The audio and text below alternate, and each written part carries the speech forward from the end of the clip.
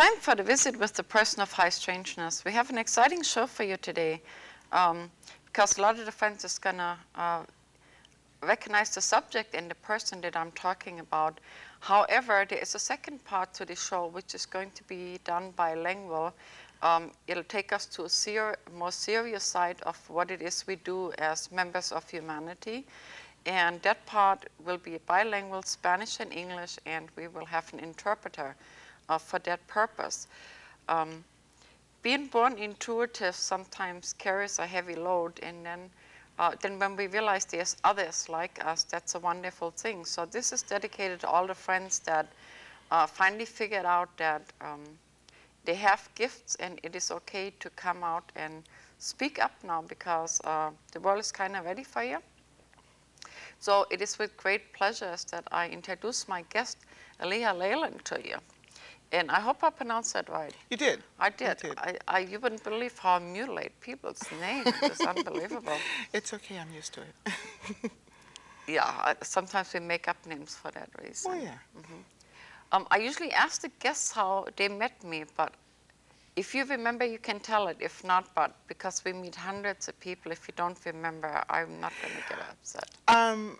You sort of alluded to it earlier today when we were talking, and it's kind of interesting because I didn't remember that meeting with you. You were saying that we met in Chehalis. Chehalis, Washington. Yeah. And the meeting that I remembered meeting you was evidently much after that, when you were telling me, you came to me and you were telling me that you had gotten a motorhome and that you were getting ready to go on an extended trip.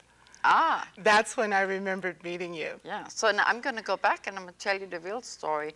Yeah. Like I alluded in the introduction here, sometimes when we do realize that it's time to come out of the closet, and then we're thrown into this environment that's somewhat foreign and spooky, you know. And I had been asked to come to a psychic fair in Chehalis, Washington, and that's a little south of Olympia. By a gentleman named Akbar. He had a store there. Yes, I remember him, and I did a show there. That's right, Yeah. and you was the first person that came and greeted me, and you made all the difference in my path from then on. Wow. Wow, yeah. Thank you. And it was also Alaia that travels in a motorhome, and you drive all the way to Alaska. Yes, yes, I took a, I have a different motorhome now, but I took a small... Toyota. Yes, Toyota 20-foot rig from the northern northwest border all the way to Fairbanks, Alaska, actually Circle Hot Springs, Alaska, and and back. Yeah. And I didn't get but one flat tire and no broken windows. No broken windows. Isn't that incredible? And so I said, oh my, what a way to travel. Yeah. And I said, do you want to sell it? And at that time you said, no. No. And that's sort of how the Cropper idea came about. The Cropper is my RV. That sometimes we're neighbors. Yeah, yeah. And then the long story, I'm not going to tell the friends, they already know it, how the Cropper came about, but it was because of you that this whole thing became a thought form. Wow. Yeah, isn't that something? I'm glad I was instrumental in that. You've done quite wonderful things with the Cropper. Yeah, I have. Yeah, it's sort of an icon and sort of famous everywhere except Olympia. But we have found a new home. The Tea Leaf too was nice enough to give it a permanent home. There's a restaurant. Oh, nice. Because my landlord still hasn't had the epiphany he needs to let me park Sometimes it where that I happens. live. I'm real fortunate. My Toyota grew up and it became an Airstream. That's right. I watered it and it grew and it became an Airstream, and I now tow a car. And so, but I've been very lucky. This past winter, I was parked on land that is absolutely pristine. It's 144 acres that's dedicated to spiritual use. Oh my. Only, and it's in Arizona, which we'll be talking about later on in the show. But the woman that was instrumental in creating that group is the one who owns that 144 acres. So Spirit sort of led me there and put me where I needed to be for that. Yeah, that's the wonderful thing. So when we way out there in the middle of nowhere in an RV and people say, aren't you worried about it? No, really not at all. Would you agree? Yeah, not at all. It's just wonderful. Now, when I met you, the first thing I remember about you, and I always tell people that you do readings with stones and then you turn them into jewelry. Yes. So, and you also wrote this book here. I'm gonna show this to the friends.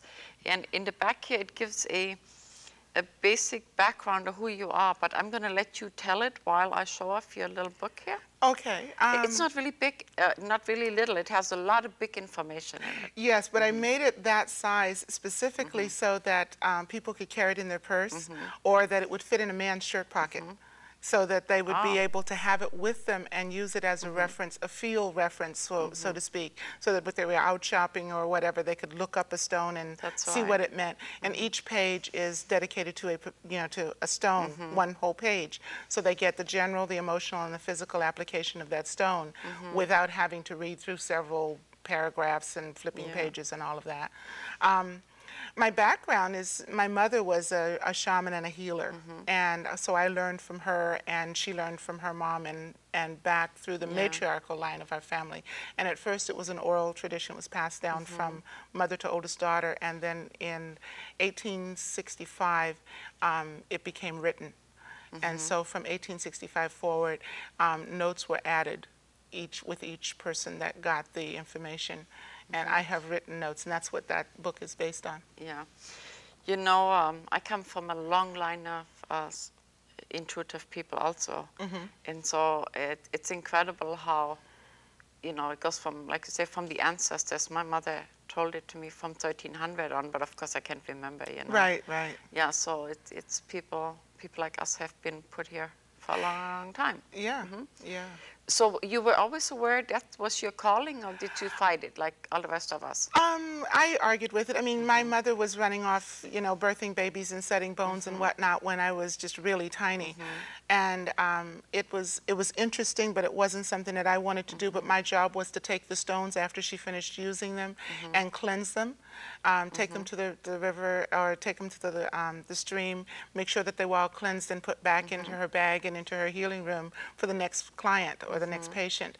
And that was all well and good, but it wasn't what I wanted to do with my life. But they were watching me because I was born, there's an old wives' tale about being born in a veil. Yes. Yeah. And I was born in a veil. So they were watching me from infancy, waiting for something to come forth from that. And, you know, watching for me to say something weird or do something weird, which I, you know, readily accommodated them. And so I was encouraged. My psychic ability was encouraged from the time that I was really small. We have a mutual friend, Kanashiba-san. Yes, yes. And we explained what being born with a whale means. Yes, so just to remind the friends. Oh, let them know what it means? Yeah, you can refresh their memory. Oh, okay, she's already told them that. But let's refresh their memory.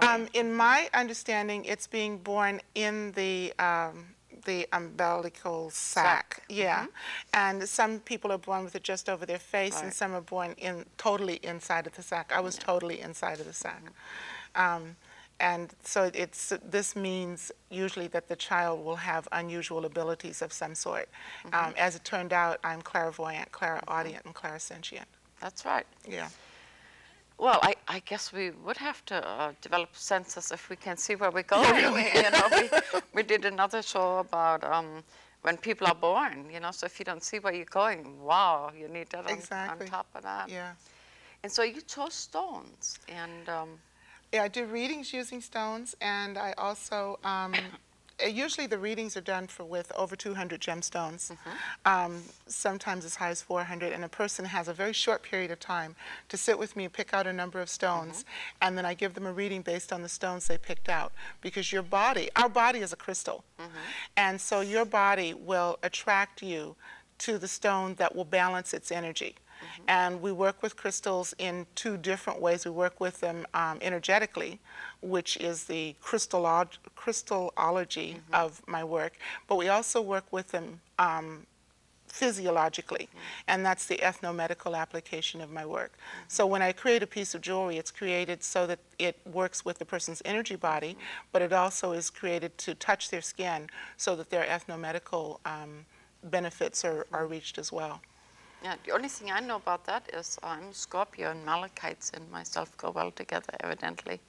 Okay. Now, I don't do very much with the stones as far as how they apply to birth signs. I've heard some of the information about that, but I'm not real familiar with how they apply to birthstones. The way that I work with them is more what you're attracted to, because sometimes your birthstone will shift.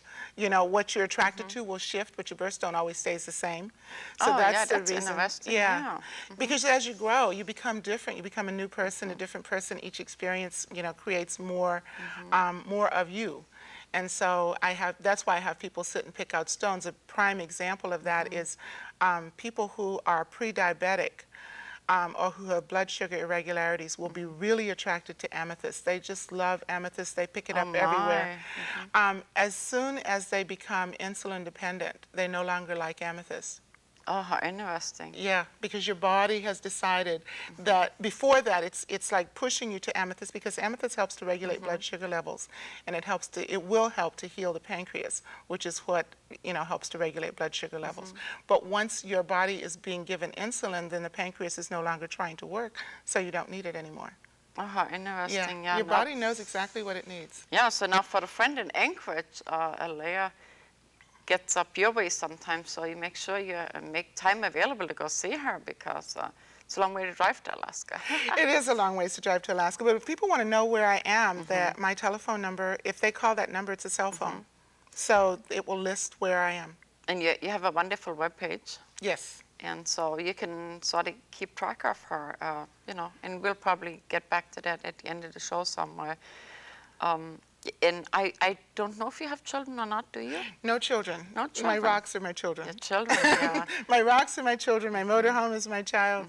And I guess, you know, people tell me that I'm very nurturing. I don't feel like I am. I feel like I'm just me.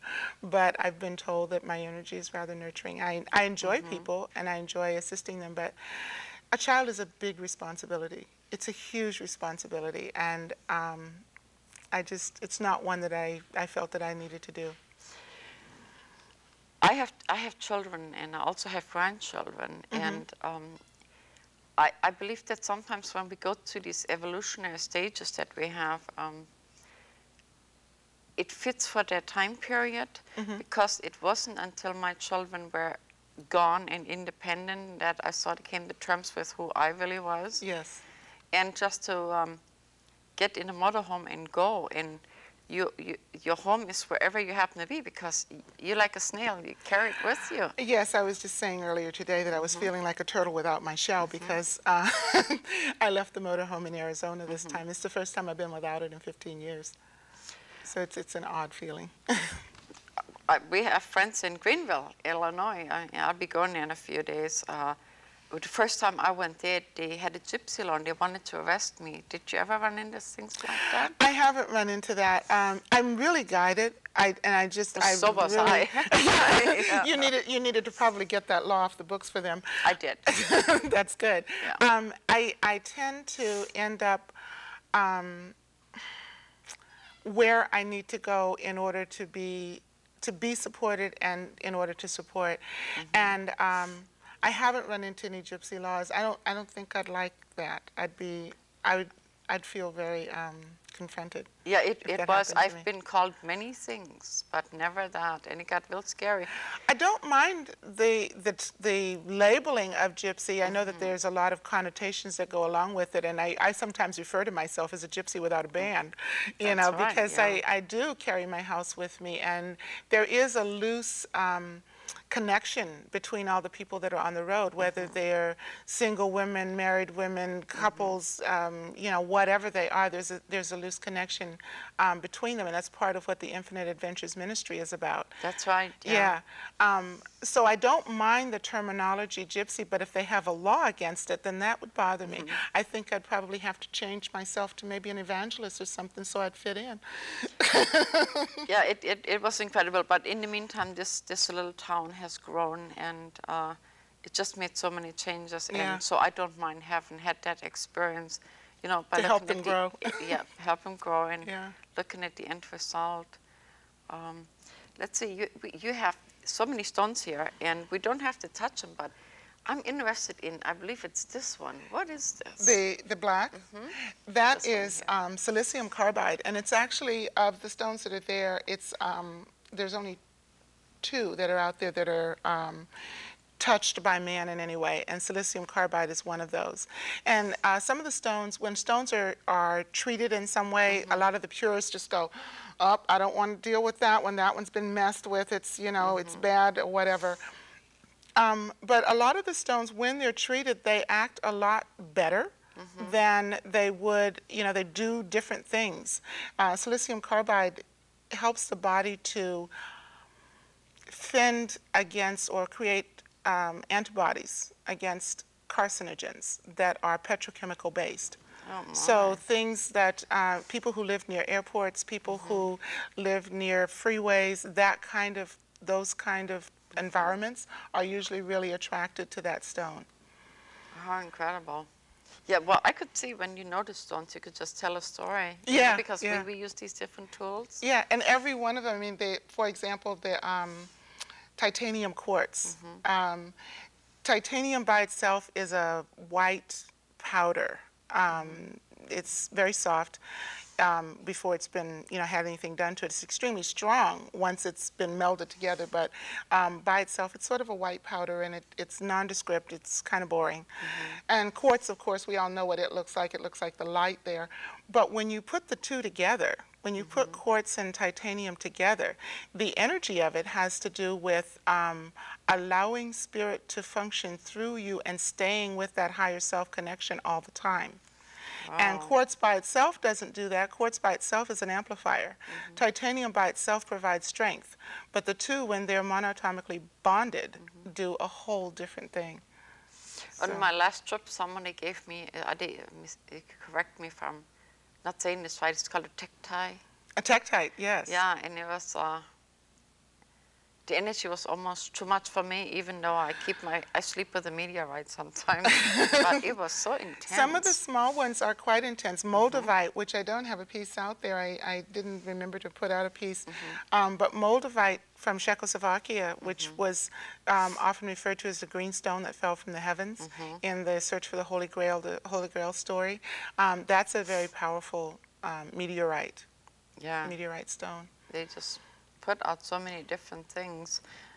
Do you have any experiences you'd like to share? Something that you... oh gosh, they're many and varied, and let's see, one that you might find to be interesting as far as the creation of the jewelry is concerned. Okay. And that was strange also. I drive between the Northwest and Arizona every year. And one year, I usually go from Reno to Las Vegas in like one swoop. It's a long stretch, but I do that all at one time.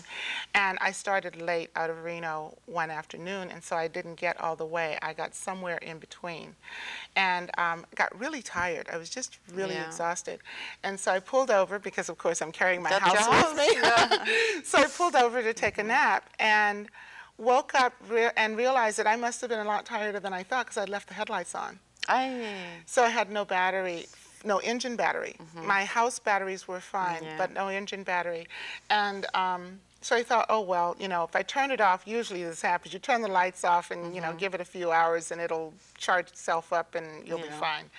Anyway, that's what I did. And so I thought, well, I'll make jewelry because it was already nighttime. And so I thought, well, I can work in the motorhome. I have lights and everything in there.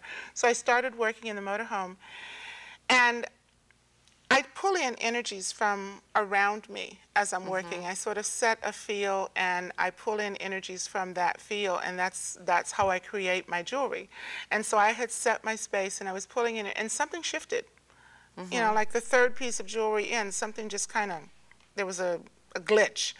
So, you know, like they talk about in Matrix, there was a glitch in the program, and I went, oh, what was that? And it felt strange enough that I thought, well, maybe I'm just going to take a peek outside. Because, you know, you're in your little house. It's, you know. And so I turned out the lights and I looked outside, and there was no outside. I saw no lights anywhere. Now, I was in a rest area that was inside of a town. So there were lights outside. There were supposed to be lights. There were supposed to be houses. There was supposed to be a gas station across the street. There's a street light. I mean, there were supposed to be things out there. And I turned off my lights and I looked outside, and there were no lights at all. And so I opened the window and I thought, this is really odd. There was nothing out there that I could tell, and then I got scared. And so I closed the window, and I was just kind of sitting there going, oh boy, I don't know what's going on. I've landed to I know. I'm not quite sure what's going on, and I'm not sure if I want to know. Yeah. And this, I don't know how long this lasted, maybe just a few minutes, maybe longer, but I was afraid to turn my lights back on because it was like, if there are no lights out there, then that means I'm going to shine like a beacon. That's right. You know? And I don't know if I want to shine like a beacon. So I didn't turn my lights back on, and it was very interesting. I just sat there in the dark, and I thought, okay, you know, whatever is going to happen is going to happen, and I'll just be here. And then I felt another glitch, you know, just like a skip. You know, that's what it sort of felt like, and I thought, now I wonder. And I peeked out, and there were lights again. Lights on. Yeah, and so I continued to work the rest of that evening, and then I went to sleep, and I thought, I've got to ask these people about these power outages they're having here. Because that's, I mean, that's what my mind made it to. It was like, it was a power outage. And so the next day, when I got up, I went across the street to get food, you know, get coffee, and just, you know, and to ask. I mean, that was my main reason. Yeah. And I said, you know, do you guys have blackouts very often? And they said, what blackout? No. He said, well, didn't you guys lose power last night? And they said, no. No. Yeah, that happens to me all the time. Okay. You see, like I was in Sturgis. I thought I was in Sturgis. And I was in, and then we left there. I made a phone call, and there were 3 phones, and the times were different than mine. So I said to the lady, do you have a power outage often? Yeah, and they she have says, no well, clue. no, we open 24 hours. And so, because sometimes we do jump in and out of time like that. Yeah. And so when we left there, I had a gentleman with me named David Sharkey, and so this young couple came, and they were all upset. They said they had gotten caught in this tornado. And the woman was very, very pregnant, and so we haven't delivered some babies. I checked, and she was fine. Then we got to this little town, and it was a beautiful day. Isn't it always the little towns? It was a beautiful day, and we went to the station, and I got the feeling that I was in the movie The Stanford Wives. It's like all these people, everything was moving kind of oddly. So I didn't like it there. So we went maybe 10 miles down the road. And it turned out that the little town we had just left was Spencer, South Dakota. Sturgis isn't South Dakota, no? I'm not sure. I haven't done any traveling South up Dakota. that way. Okay. Yeah. And so what happened is they had, when we got to the other side of that, the tornado these young people had told us about had actually occurred, except that when we arrived there, it was really after the tornado, except we arrived there before the tornado. Right. Flipped it and came back later. Yeah. It was incredible. So, but when we out there in the middle of nowhere, we do that. Yeah. And that's part of the fun. Yeah, but it gets a little spooky. It does. And the interesting thing about the jewelry that I made that night, every person that ended up, I made 5 pieces that night, and every person that ended up purchasing those pieces had also had glitches in their life. And that was the reason that they were attracted to the piece of jewelry. When I told them the story of, you know, what had happened when their piece of jewelry was being made, they totally identified with it, and it made sense. Normally, if a person picks out a piece of jewelry and says, I really like this piece, I can give them some information about themselves. With those pieces of jewelry, the information didn't seem to fit the person until that time thing was put into it, and then it fit. That's right. Yeah, it was very, very interesting. So it had a lot more to do with how the piece was created than it did what the piece was. Yeah. So as you can see, I wear a watch with 2 times, so I can get lost twice. So do you find? I don't do watches at all. Okay. I don't do watches at all. They quit working. I noticed that the more that I have lived this way, the more I sort of have this built-in clock. And it doesn't seem to matter how tired I am, how little sleep I've gotten, whatever. If I tell myself when I close my eyes, I'm going to wake up in 15 minutes, then I'll wake up in 15 minutes. If I tell myself I'm going to wake up in 2 hours, I'll wake up in 2 hours. So I don't do the clocks anymore. There's one in the car and there's one in the motorhome, but as far as wearing one on my body, yeah, mine stopped too, but I've been really happy with these two. Now, a little earlier before we got, because here eventually we're going to lead up to something else, you mentioned the cleansing of the jewelry. Yes. Maybe you'd like to explain that? Well, first of all, jewelry carries it carries the resonance of the wearer. The metals pick up a vibrational signature from the wearer. And it's one of the reasons that the crown jewels are so valued. Yes, they value them because they're expensive stones and metals and whatnot, but what they value more is the energy of all the rulers in the past that have worn those and the things that they've gone through as they've been wearing those pieces of jewelry. In the case of your ring, you said something about you used to have a lot of jewelry and you wore a lot of jewelry, and then you sort of put it away. Became a different person. Exactly, and wasn't attracted to it anymore. And what I was saying to you is, when we wear jewelry, it has a twofold purpose, at least twofold, maybe many more. But its main purpose, aside from being an adornment and looking pretty and having a symbology to us, like a wedding ring or a graduation ring or that kind of thing, beyond that, its purpose is whatever the energy of that stone is and whatever the energy of that metal is, those pieces create an energy field for us. And they do that, for example, with diamonds and gold. Diamonds are a carbon-based mineral, and their purpose specifically is to filter negativity. So they act as a screen. Oh, how and cool. that's their job. That's what they do. Once they have done that for so long and they haven't been cleansed, they're not able to do that anymore. If you're reasonably intuitive, you tend to take that piece of jewelry off because it's all gunked up. You don't know that consciously, but your body says, I don't want this on me anymore. You know, it's not doing what it's supposed to and it can't do anymore. Got a few filters here, see? Yeah, but diamonds need to be cleansed on a really regular basis. The whole story with the Hope diamond, if they would take that poor little thing out of that case and cleanse it, it wouldn't have its whole history of, being bad luck and having a curse on it and all of that. All of that has to do with energy that's kind of stuck to it because of things that have happened around it that it has filtered. And so when I tell people to cleanse their jewelry, basically there's a couple of easy ways to do it, and I can go into those now. Oh yeah, the pen came up. My pen here, I always interrupt people with my pen. No, what I was going to have you clarify, cleaning and cleansing is two different things. Exactly. That's what I wanted to interfere with you here. Cleaning has to do with making it look shiny and pretty. And so you can do that with toothpaste and a toothbrush.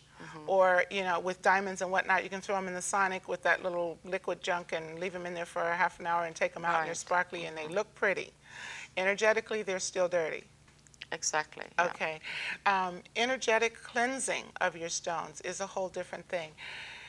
Some books have been written that tell people to put their stones in salt. I go like this and I go, please don't do that. It's probably one of the harshest things that you can do to any stone. Salt is overly cleansing. It takes everything out, and so the stone needs to be re-energized again in order for it to function properly. The easiest way to cleanse stones, if you're doing your jewelry on a real regular basis, is just to get water from a free running source, a river, a lake, a stream, rainwater, put it in a glass dish, a clear glass dish preferably, and cover it, enough water so that it will cover the jewelry. Put the jewelry in it, leave it in there overnight, take it out. Then you can throw it in the sonic if you want. Then it's cleansed energetically and physically, and you can toss the water. Now, if you've used a stone or a piece of jewelry, if you've worn a piece of jewelry through a traumatic event, something really bad has happened, a divorce, an injury, you were hurt and, you wore the piece of jewelry the whole time that you were healing, that kind of thing, then it's going to need a deeper cleansing. And the easiest way to do that is to bury it. Put it in cheesecloth, dig a hole in your backyard, put it in the hole, mark the spot because your backyard gets really big as soon as you put something in it. So you mark the spot and leave yeah. it there for at least 72 hours. What it does is it returns the stone to the resonance of the earth, which is where it came from. Oh, interesting. Yeah, and so then they're ready to come out and do their work again.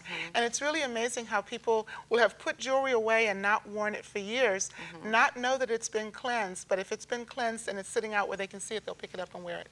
Yeah, well, let's see. I have a medicine staff, and I charged that at Thunder Mountain, Colorado, and I had it in the. Somebody cleansed it for me because I didn't know all that. I could have buried it myself. Yes, yeah. And then charged it with sunlight. Yes, sunlight, and if you've done the salt thing, if people, if the friends out there have done the salt thing where they put their stones in salt to cleanse them because they read that in some book somewhere, you can recharge the stones and get them back up to full operating capacity by leaving them outside and letting them run through a full cycle of the moon from full to full or from new to new, but they need to run through a full 28 days of moon cycle, sun and moon outside, and they'll be charged back up again. But that's you're without your crystals for at least 28 days. It's much easier to put them in rainwater or bury them for 72 hours. But I can really see the wisdom in that because, as you know, we have other mutual friends up in the Seattle area, and sometimes we do psychometry. Exactly. And people give you jewelry, and usually I pick up the original owner. Exactly, and that's because it hasn't been cleansed. It hasn't been cleansed. If it's been cleansed, you would not be able to pick up the original owner. You would only be able to pick up the person who wore it most recently. Yeah, and so sometimes you have to say, now, I don't know, is this yours or solely yours? And then people don't understand the importance because I will pick up the original owner. Yeah, I did a reading on a watch once that was at that group. There's a group that we do in Seattle that they showcase, and there was an old watch that was in the group, but it was in like a cloth, so I couldn't really see it. But I picked it up and I was doing a reading on it, and I got like a boat trip in a very old boat, and I got a train ride, and I got hard work, and I got all this stuff, and then I got something real modern that was like computers and whatnot, and I couldn't quite put it all together. You know, these pictures come. And then when we were doing the reading for the person, it was a watch that he had gotten from his great-grandfather. And he had brought it from the old country. He had come by boat, and then he had gone across. So it was quite fascinating. The whole story was in that watch because it had never been cleansed. Now, I was at the Adams Center up in Anchorage one time, and we did psychometry and put it all in one basket. And here again, they had interconnected, and the same thing happened. Oh, so you were getting everybody's stuff? Everybody. I got a cracked trifle for this lady and a spilled cream of wheat for this lady. Oh, my. And then we realized they were all interconnected. Oh, that's kind of cool. Now I do keys. It's easier for me to do keys. Keys are interesting. Sometimes keys are really good, and sometimes for me they're very confusing because people carry such a strange energy usually when they're dealing with their keys. You know, because they're in a hurry or they're unlocking a door, or so they carry a different kind of energy than they do when they're just hanging out. Yeah. Now, it just occurred to me, some of the friends might not know what psychometry is. Could we explain that? Sure. Psychometry, as I understand it, is holding an object and doing a reading based on the information that you get from holding the object. The object. Yeah, and you get, some people get pictures, some people get whole stories, some people hear sound. Oftentimes, I will feel, which is a clairsentient part, I will get a feeling in my body, usually about physical ailments or whatever that the person has. So if I'm holding something that belongs to someone who has arthritis, then suddenly I'll get achy joints, you know, for the length of time that I'm holding it. And as soon as I put it down, it goes away. Yeah, okay, and let's see, what else? Where do you see yourself 5 years from now?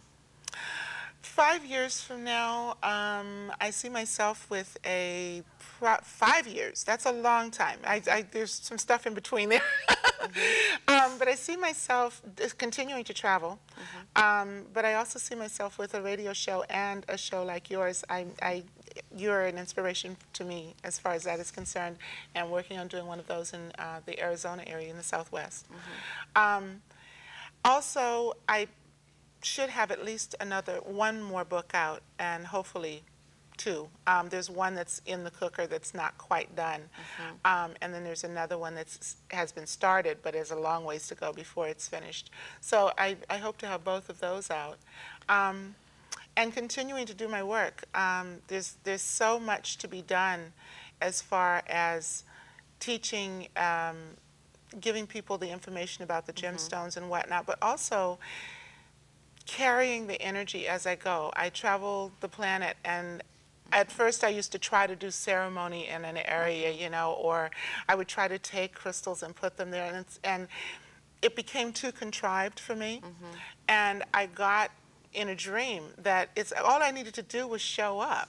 Thank you. That's one of my favorites. That's all I needed to do. I just needed to go there. And my placing myself in the energy grid, wherever it was on the planet, was what made the difference. This is a wonderful bridge for me to go to this other subject that's sort of dear to our heart. Okay. But I'd like to explain to the friends that when we clairvoyant or whatever, sometimes it takes us places because we have learned how to follow our guidance. And sometimes we see wonderful things, and sometimes we see things that's not so good. And the second part of the show today deals with one of the subjects that is dear to your heart, because in a way we are observers. Sometimes we speak up and then give it up and let the next person come and fix it if they can. And so I would like to sort of go into the second part of the show. Would you like to tell the friends what your main concern and your main, maybe not your main focus, but the reason we really doing the show The reason we ended up connecting? The fact that I was driving down the road holding the steering wheel with one hand and the cell phone with the other, and frantically dialing everyone that was in my phone, trying to get them on a prayer circle. That's right. That had to do with the southern border of the U.S., between the U.S. and Mexico. There's a group there that's called the Citizens for Border Solutions. Now, dearest to my heart, I have to interrupt you here. I didn't know we was going to go into the whole story, because one of the things we need to do, I believe it's important that our Spanish-speaking friends understand exactly what you're telling them. And so therefore, I'm going to ask our good friend Bernie Salalzar to come and translate that part, because I would like for everybody to understand what that means. So if we could get a Bernie here, please. He's going to explain, translate what you say. And while Bernie is coming on, I'm going to show you a picture of Bernie here. He's also one of our producers here. And what's the name of your show, Bernie? Oh, it's kind of hard to say, but it's Reino de Estrellas.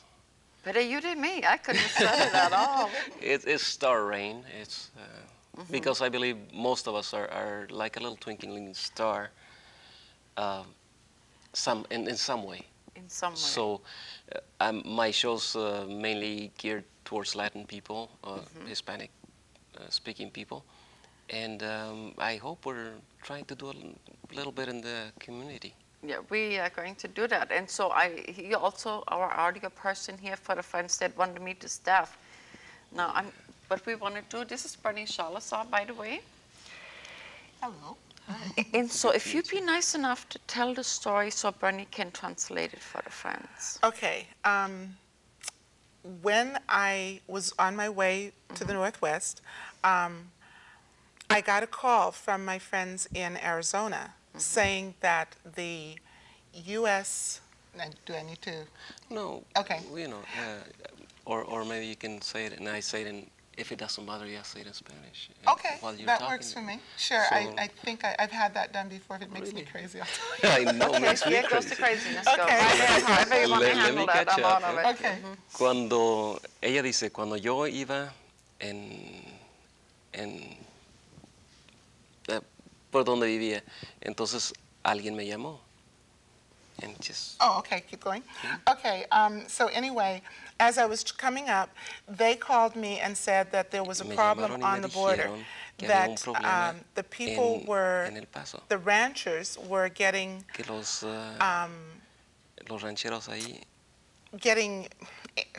agitated. And they were bringing people in from California to help them fight the people, the Mexican nationals who were coming across the border. The propaganda that has been put out about the Mexican nationals coming across the border has been that they are bad people, they are running drugs, they are vandalizing the ranches. que están They haciendo are basically tanta bulla not to the ahí benefit para of los Americans, and they're also rancheros taking away American jobs and et cetera, et cetera. That's the están quitando propaganda. el trabajo a los americanos, The truth is etcétera. that Pero la the verdad people who are es coming across the border que la gente are que pasa la Mexican línea nationals son who los mexicanos have family que tienen already in the familia U.S. aquí. They are not coming in to get onto our welfare rolls. They don't have a green No card, so they pasan can't nomás para apply que el anyway. gobierno los mantenga. The only reason that they would go to Y a una de las house razones is if they're que thirsty van or a they're las casas hungry. ahí es porque si tienen They're hambre o not tienen throwing sed. away garbage in the desert, No which is están part of the tirando, things that they're saying they're doing, because basura en they el desierto, need everything they have to get porque to where they're going. casi necesitan You know, todo they're lo not que going to traen leave their para water ir bottle. They may need a water donde later. van. This is ridiculous. Así They're es que not esto es accosting ridículo. people. They certainly aren't killing No cattle. están matando If they kill a vacas, cow, I'm sure no they'd están eat it. They wouldn't insultando a la leave it gente. lying there. Y si la matan, pues no la van a dejar ahí. They are not running drugs. They're just moving themselves from Mexico into the U.S. Yes, a lot of them are coming in without green cards. They have come across that border without green cards for a couple of hundred years, and there hasn't been a problem until now. And it's still not a problem to the majority of the people who live in the southern part of Arizona. It has been made to look like a problem.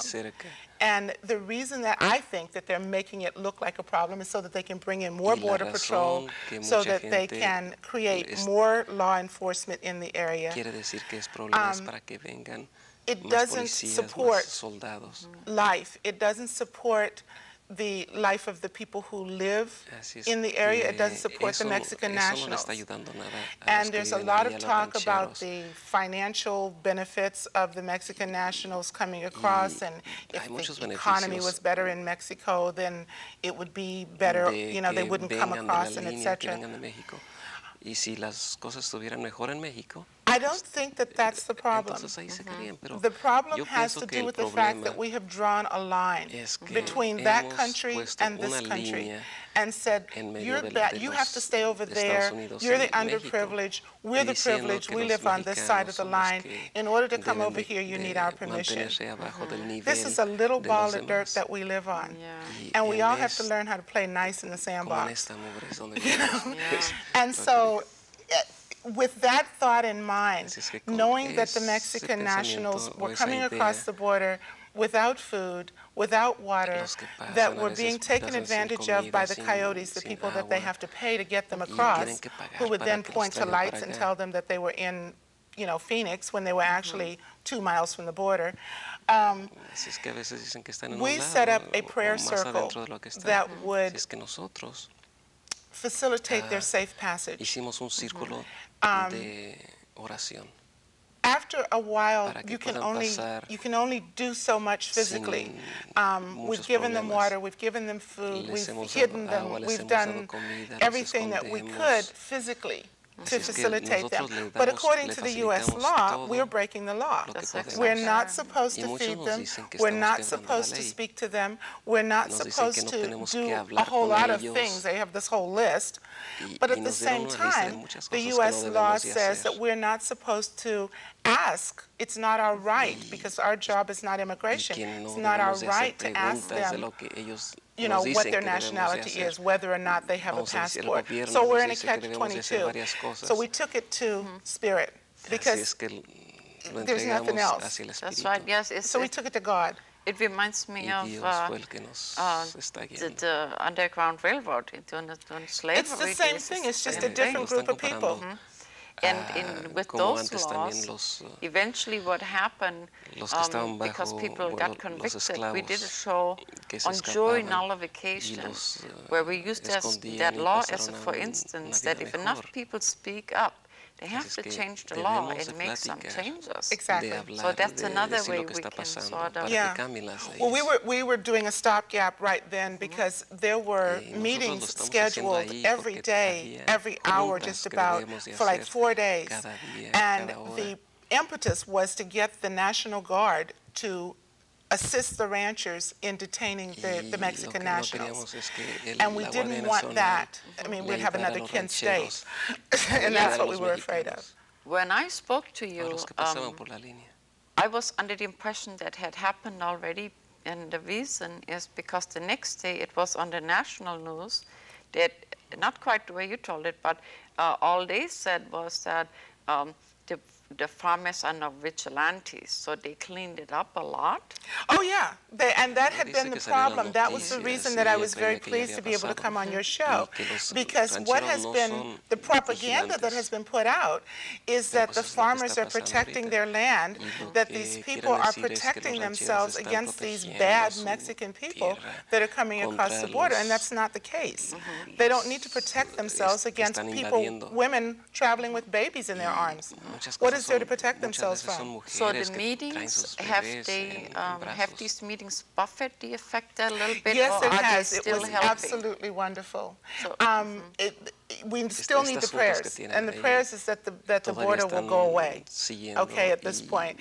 But yes, the prayer circle that we did at that time, the meetings fell flat. I kept calling to find out, what was going on and how the meetings were working. And I guess the first day they came in and they had all of these disruptor people in from California, and they were trying to incite the people and get them angry and whatnot. And it was like a balloon with the air let out. It just fell, and it didn't work. And then the next meeting, they tried again to get everybody riled up. It didn't work. And then they went to the mayor or the governor and asked to bring in the National Guard, and they said absolutely not. It was not a state of emergency, and they wouldn't do it. So the prayers do work. Well, we did another show about Arizona where we talked about the Four Corner area and the rights of the Native Americans there. So I think the Arizona itself is going to probably not make as much noise as they would like to, because they have all these different issues. They do, and there's a lot of things happening there. We wanted to get this issue to the national attention, the other side of the issue. The side of the Mexican nationals, as opposed to the side of the ranchers. And it's not so much a matter of polarizing the groups and saying these are the ranchers, these are the nationals, because we're all just human, we're all people. And the idea is that humanity needs to be supported. And so as long as there's a haves and a have-nots, the border says that these people have to stay here and these have to stay here, as long as that delineation is there, there's going to be a problem. So the idea is to get rid of the delineation. And a lot of people have trouble wrapping their mind around that. They, what'll happen? All of those people will come here. No, they won't. I'd like to go there. It would just open it up so that people can move freely throughout the planet. Cutting it up into little lines, little boxes, doesn't work. There are resources that Mexico has that we could use. There are resources that we have that they could use. Why is it that there has to be an us and a them? There is a tremendous number of Mexican nationals in the federal prisons on drug charges because they were refused payment when the work was over. Exactly. And that is something that has happened also here in Washington even. I don't know if it's happening now, but a few years back, the Mexican nationals would be allowed to get all the way here. That's right. Pick the fruit or the vegetables or whatever it was that they were hired to do. Once the entire harvest was in, just before they were to be paid, they would call immigration, and then they would send them home as illegal immigrants and not pay them. That's right, incarcerate them. That's what and that's unfair. And my problem with that, as well as I have a huge problem with all of it, but when I see the U.S. government asking U.S. citizens to turn their head away from someone who is hungry, someone who needs water, someone who is cold, someone who needs shelter, and asking us to not see that, to look the other way, or to call the Border Patrol and report these people, my response is, how would you want American respondo citizens to que be treated in another ¿Cómo country? quieren que a los Do you ciudadanos de want los them Estados to be Unidos turned los away? traten así Do you también? want them to Que be creen que hungry, o quieren to que no be los ayuden, thirsty, to be que sick, se mueran de to be sed, any of those things, and not be de able to hambre? go to a fellow human being and ask for assistance? Ellos deben de pensar que And I think pueden that the Americans should not be pedir put in ayuda that position. a otro humano.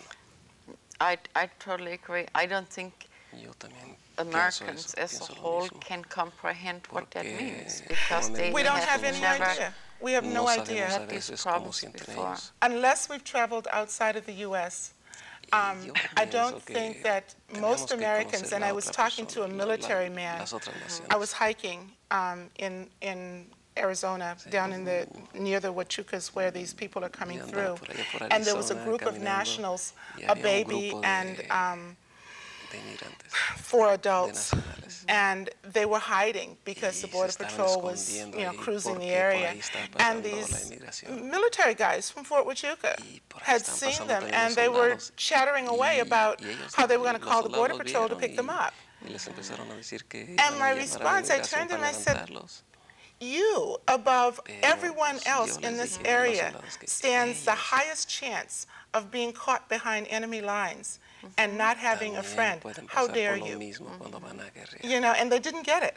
They Y really de didn't todos get it. modos, And it makes me esos really soldados no emotional entendieron lo que yo quería to decir.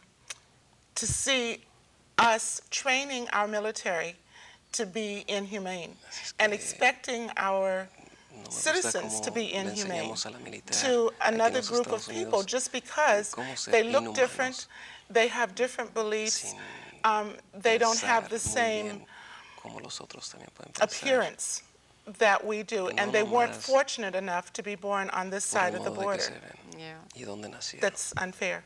Porque nomás porque nacieron allá So no es you're going to justo continue with the prayers? que Yes, tengan we muy want the pocas prayers cosas. to continue. Así es que ustedes We're van a looking at the continuar la border oración, as being las bathed oraciones, in green light y dice sí como for 2 reasons. One is that green is the opposite of red, which is the vamos color a for pensar war. en el color Green is verde, the opposite of that porque color. el verde es So paz. it represents peace, but also green is the color of healing. Y And we el want to verde también heal es el that color that para que wound, because I ayude look at the border a as a aliviar wound. las cosas. It's like a cut that's been made on the planet. es como And so una we're herida bathing que that tiene el area in planeta. green light to heal Así es que si the todos rift between oramos y al orar those two pensamos countries, the que U.S. and entre en medio de Mexico. los Estados Unidos y México I don't think the rift is sea un between color the verde, peoples of the two countries. I para think que it se has to do alivie with the esa governments and the llaga powers that be that stand for separation. paz. The people stand for unity, they stand for Porque la togetherness. gente And so, yeah, the prayers es are unidad. continuing. And I think they probably need to Y continue es until that border isn't there anymore.